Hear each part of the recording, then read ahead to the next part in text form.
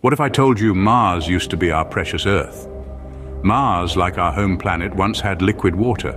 It had an electromagnetic field identical to Earth's, and even tectonic plates shifted beneath its surface.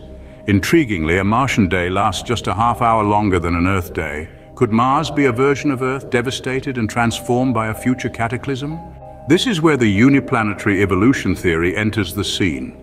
This theory proposes that every planet in our solar system represents Earth at various stages of its evolution, all visible simultaneously. Mars could be Earth in the distant future, reshaped by a devastating cosmic impact. If that's the case, then Venus might represent Earth a billion years in the past. Venus's atmosphere is 96% carbon, mirroring the state of Earth's atmosphere before it acquired oceans and the Moon. The same event that could turn Earth into Mars might also transform Venus into Earth. For a journey to Venus, an astronaut would need more than just a sturdy spaceship. He would require the aid of medical nanobots, microscopic bacteria-sized robots capable of repairing and healing damaged tissue at the cellular level. These tiny marvels could even alter DNA, rendering our astronaut virtually immortal and imbued with superhuman abilities. His mission? To ensure the survival and advancement of mankind amid Earth's harsh elements and to prepare us for a future escape from Earth to prolong our existence. This cycle, repeated over and over, could create a time loop in which we live the same life for eternity. If our astronaut fails, a paradox might wipe out our existence altogether.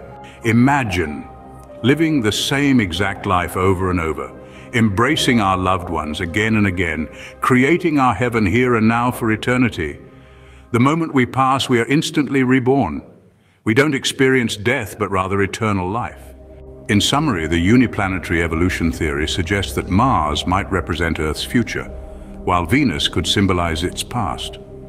Our astronauts' mission, aided by medical nanobots, is to ensure mankind's survival and technological advancement, potentially creating a time loop for eternal life.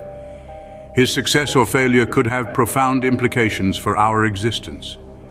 So the next time you gaze at the stars, remember, we might have come from Mars, but we call it Earth. Thank you for joining us on this extraordinary journey.